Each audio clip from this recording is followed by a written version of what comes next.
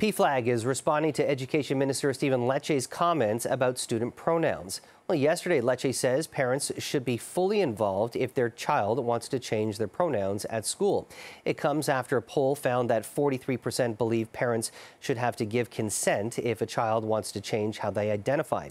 Parents, friends, and family of lesbians and gays says the child's rights should matter more. They responded to Lecce's position in a statement that reads in part, "Any attempt to infringe upon the rights to self-determination and disclosure of LGBTQ2IA+ kids and their identities will be met with fierce opposition by our community and allies. It is a mistake to favor a parent's right to know over a queer kid's right to disclose." Well, that is what these policy changes will do. They pressure queer kids to come out to their parents and caregivers before they are ready. Well, for some, regardless of how small the number, this can be life-changing. It could even be life-threatening. Well, for more on this, we are joined by former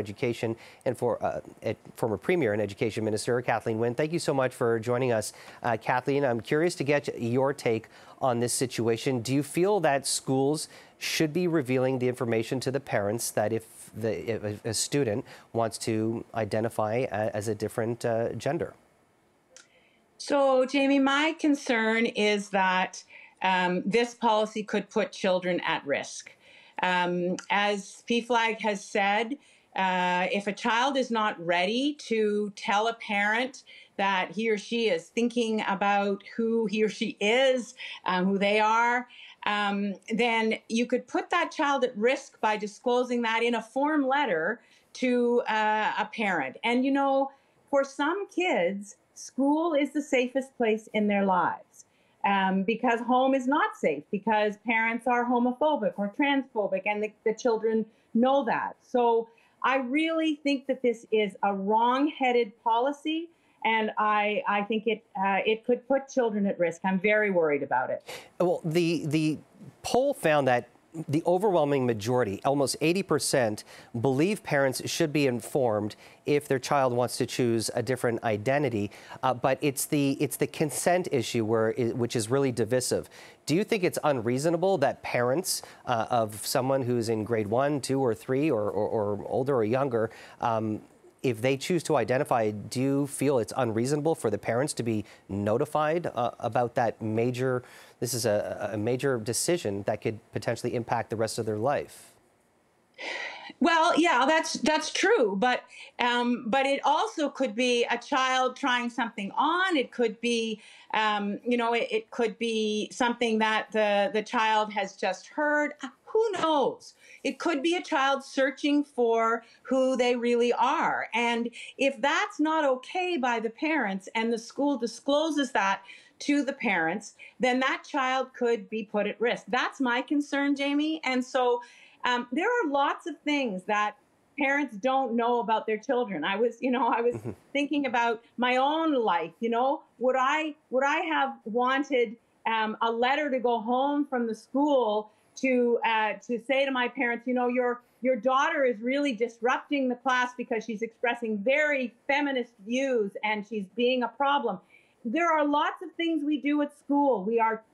We're discovering who we are, and we need to have that opportunity as human beings. So I think it's a very dangerous path, and I really don't think this is about safety of the kids that these politicians are worried about. I think they are pandering to a particular portion of the population who haven't really thought through what is going on with these kids, whatever age they are. Well, for many parents, and I'm sure many doctors and experts, they'll agree that, most kids who are very, very young haven't reached the age of maturity to decide whether or not they are a different gender. I know you took straight aim at the education minister earlier today and Conservative leader Pierre Poilievre, and essentially saying that they're either politically pandering on this issue or that they're transphobe and homophobes. Do you think that the education minister and Pierre Poilievre are transphobe or homophobic?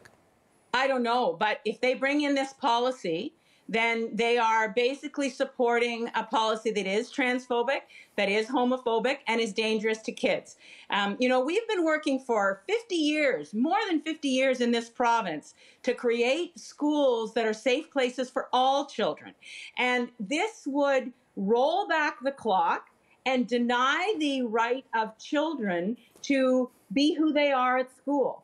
And of course, if a parent has a child who's young and they're worried about them, then they want to talk to the school. But that's not what this is about. This is about outing children in a very unsafe way. There are current policies right now within the TDSB that if a child that a school should never disclose a student's gender nonconformity or transgender status to the student's parents without the student's explicit prior consent. Is that policy not enough? Because I'm just going back to the numbers here that 80% surveyed feel that they should be informed if their child chooses to change their gender identity or their pronouns. That's an overwhelming number here. Yeah, and Jamie, I think there are lots of things that we as parents, and I've been a parent of 3 kids, one gay son, parent of grandchildren, grandparents. So I know that we want to know everything about our children. I understand that. But we don't get to know everything about our children. Even now, there are things about what our children do at school that we don't know about, and that's okay. Obviously, if a school believes that a child is in danger, if they are being bullied or there's something going on, obviously that needs to be a conversation between the teacher and the family where there's a relationship. It doesn't have to be a disclosure of exactly what the child is doing. So I think the relationship is important. Do I believe that because 80% of people think that this would be a good idea? It may or may not be a good idea, and we have to make sure that we're protecting the children in the school. That's got to be the primary goal, and I don't think that's what Minister Lecce and Pierre Poilievre are worried about. Kathleen Wynne, we appreciate your time. Thanks for joining us on CB24 Live at noon. Thank you.